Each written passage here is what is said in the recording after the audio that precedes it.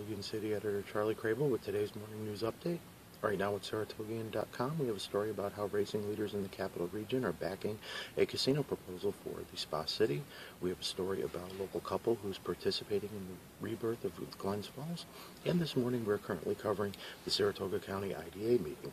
As always, you can hit us up on Twitter at Saratogian News, check us out on Facebook, and check back with Saratogian.com throughout the day for the latest in the happenings in our local area. Thanks a lot, and have a great day.